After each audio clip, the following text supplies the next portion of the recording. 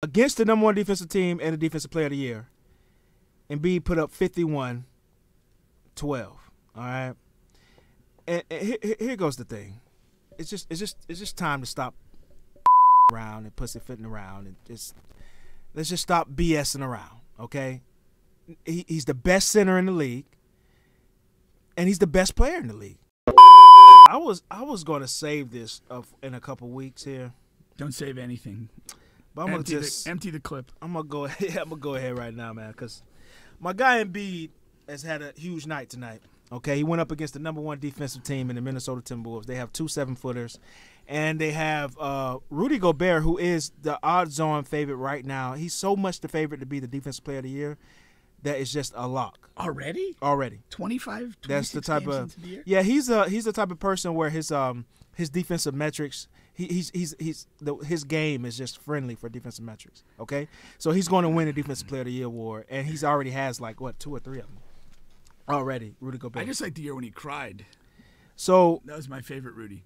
Against the number one defensive team and the Defensive Player of the Year, Embiid put up 51-12. All right, and here goes the thing. It's just time to stop shitting around and pussyfooting around and let's just stop BSing around, okay? He's the best center in the league, and he's the best player in the league.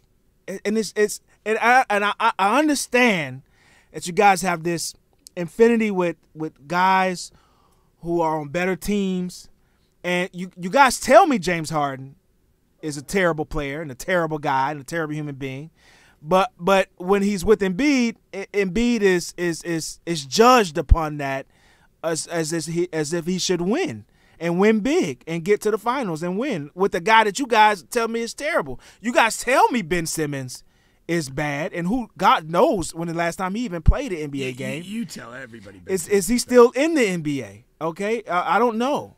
I don't know. I don't see him anywhere. But Joel Embiid is required to win and win big and win championships with this guy. Okay, teams matter. But this guy has taken his game to such an uncharted level. We just haven't seen it. We haven't seen a guy play the game of basketball as we're seeing today. You guys tell me Shaquille O'Neal is the most dominant player ever. Okay? But Shaquille O'Neal never averaged 30 points in the season. Look it up. That's what you guys tell me. Oh, he's so dominant. He killed everybody back then. I don't know. Guys were scoring 30 points back then. This is not a new thing. This is not a 2023 thing where guys are averaging 30 points a game. Shaq never did it in regular seasons. Okay? But that's what you guys tell me. And this guy is averaging 30, basically 35 a game. After this game, he's averaging 34.5 now. After this game, it's going to be 35. He's averaging 35, 11, 12 rebounds a game, 6 assists a game. Okay? All right. Right now he's the odds-on second in defensive player of the year. Okay, he's right now he's second in defensive efficiency rating in the entire league. Okay, Jokic is like 45th. You guys only look at the fucking assists. Okay, but Embiid is only 3 assists down. Jokic is averaging 9 assists. Embiid is averaging 6 assists. Everything else, Embiid is demolishing him. Other than rebounding, rebounding is the same. All right, let's stop it. Let's end it. It's foolishness, and I will not tolerate the foolishness any fucking more. This guy is something different than everybody else. That's just it. And it's okay to admit that. It's okay. Admit you were wrong. It's okay. All right. How many rings struck up? It doesn't matter how many rings. Bubba's not a ring guy. I'm not a ring guy. I'm not a ring guy when your team is bad. I'm not a ring guy not only when your team is bad, when everybody says the team is bad. That's my thing. If you tell me James Harden is bad, if you tell me Tobias Harris is bad, but this is the guy that these are the guys he has, then what do you want? What do you expect him to win championships with that? You guys didn't tell me Scottie Pippen was bad. You guys didn't tell me Kobe Bryant was bad. You guys didn't tell me Jamal Murray is bad. You know what I mean? You guys didn't tell me that Jrue Holiday and Brook Lopez is bad. Tell me that these guys on these teams that are winning championships, you didn't tell me Kyrie Irving was bad. You know what I mean? Tell me that these guys are bad, and then we'll have a different conversation, okay? But I'm just telling you what y'all told me. I didn't have a big problem with James Harden. I didn't. The world told me James Harden is a bad player. Okay, he took a little pay cut for me. I was okay. He took a little pay cut. All right, we saw what he did. But at the same time, you guys told me he was a bad basketball player. He's not good. He'll never win. Okay, if he'll never win and he's on the same team with Embiid, how is he going to win? You just told me James Harden was never going to win. Who are you talking about? Everybody. Okay. The basketball community. Okay. He got bones too. Huh? No, it ain't about picking bones. It's just the main bone. Embiid is the main bone of the NBA right now. It just is what it is. I appreciate JJ Redick going out of his way and because nobody else is talking about it. Okay, this man is averaging 35 fucking points a game and nobody else is talking about it. You guys just continue to talk about old ass LeBron James and Jokic and how do you not talk about a guy who's averaging 35, 12, and 6 in the game and it's playing the type of defense he's playing? How? Nobody talks about it? That's fucking ridiculous. Because his team has been bad the last 3 or 4 years, but he's still dragging them to the playoffs, second round. The team hasn't been bad. His star players has been bad. His star players have been bad and somewhat unplayable and somewhat G League to overseas type players. They've just been a flawed team that's not gotten over in the playoffs. I mean, that's what they are.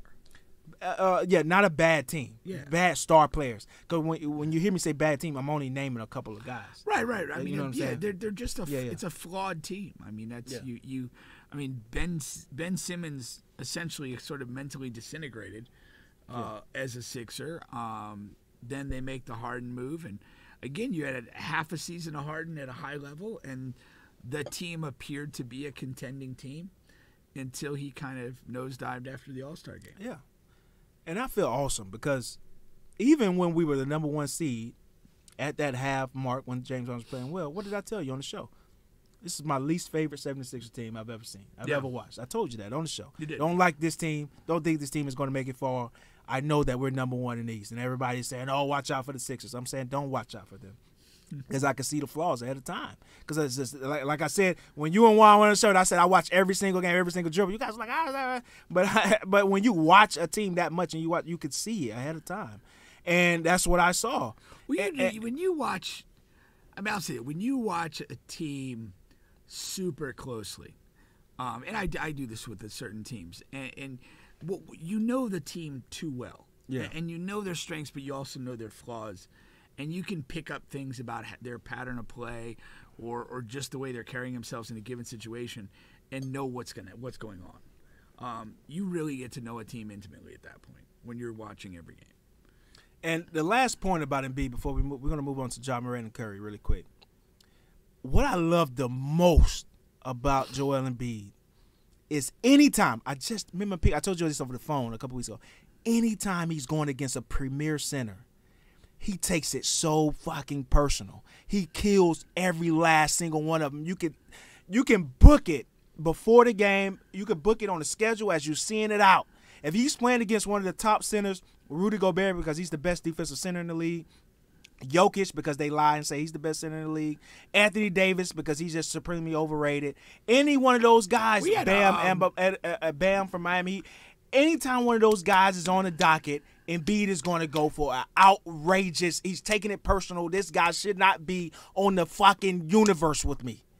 And he had some back and forth with Karl Anthony Towns too. When they were both younger. Yeah. No, I respect the hell out of that. I love that. I mean, Zion just got murdered for that because in that he didn't the Lakers game he didn't show up. I mean that is a significant way to measure people. Yeah.